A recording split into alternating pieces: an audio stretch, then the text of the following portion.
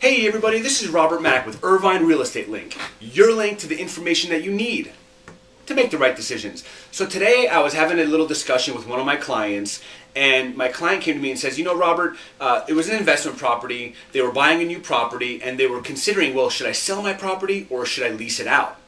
And I asked them what their goals were, short-term, long-term, and what he told me was, you know what, the market isn't doing that great right now for sellers. It's obviously a buyer's market. So why don't we just lease this property out for 2 or 3 years, let the market go back up, and then we'll sell it when the market's gone back up. And, you know, quite frankly, that's not going to happen. That's not the case, you know. And I want to talk to you a little bit about why you should sell your home now if you want to sell now or in the next 2 or 3 years. And why.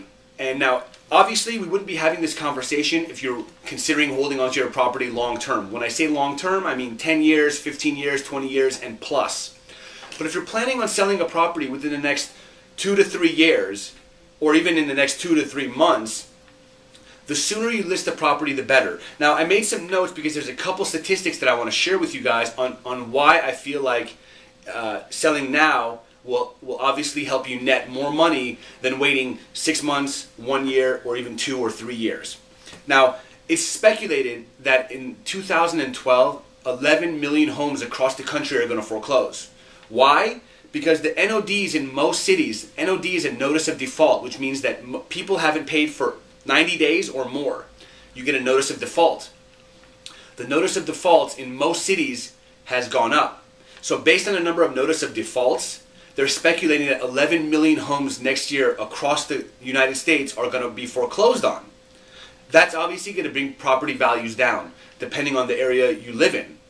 Also, I don't know if you follow the Orange County Register, and this was a great article by Jonathan Lasner and Jeff Collins. I don't know if you can see it here. It says, OC home prices hit 9-year low. It's a great article. It's about a page and a half. Great information. They have a lot of statistical information backing up their opinions. And what they're saying is that Orange County as a whole, the average sales price is at a 9-year low. And so what's happening is that buyers have been losing a little bit of confidence in the real estate market. The number of NODs has gone up. The number of foreclosures is speculated to be very high. And so that may have a negative effect or negative impact on many neighborhoods in Orange County. And so if you're considering selling in 6 months or 1 year or 2 years, you may actually sell for less. Or if you're considering leasing out your home for 2 or 3 years and waiting for the market to come up, you're probably going to sell for less, and it's going to be a rude awakening. So my message is, if you are looking to sell in the short term, the sooner you list your home on the market to sell, the better. And I know what a lot of people are thinking, oh, he's a realtor, he just wants to sell our property, and that's not the case.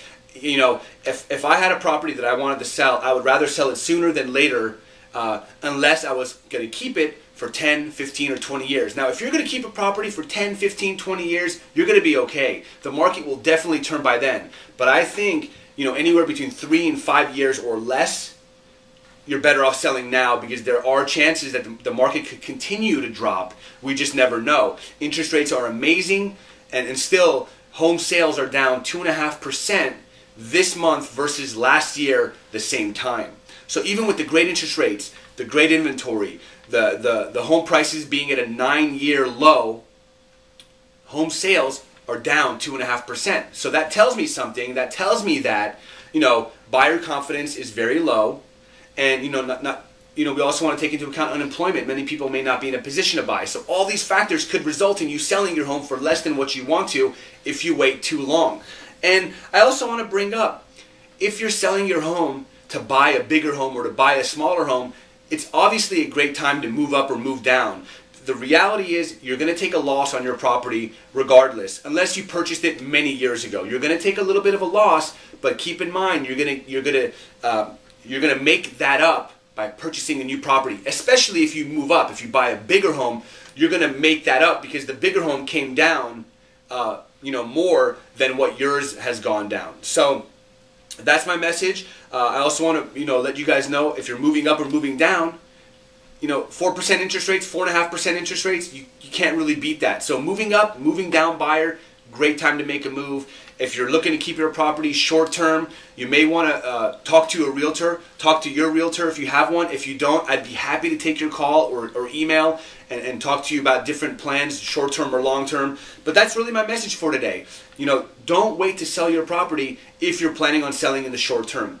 Thank you so much for watching. Please share this video if you know anyone who may be considering selling in the near future. I'd love to be of assistance to them, and I'd love to educate them with my videos. Go ahead and leave a comment and check out my website at irvinerealestatelinkcom. There are so many great buyers and sellers resources. And while you're at it, like my Facebook page. It's facebook.com/Irvine Real Estate Link. There you can keep up with all my great videos. And I look forward to talking to you real soon.